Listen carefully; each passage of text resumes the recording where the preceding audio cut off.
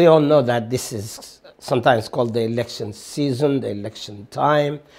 This is time when people are given a chance actually to have a say in how the country is run, what policies people have to follow, what kind of issues people have to deal with, what kind of changes that they want to make in their laws and different things they have.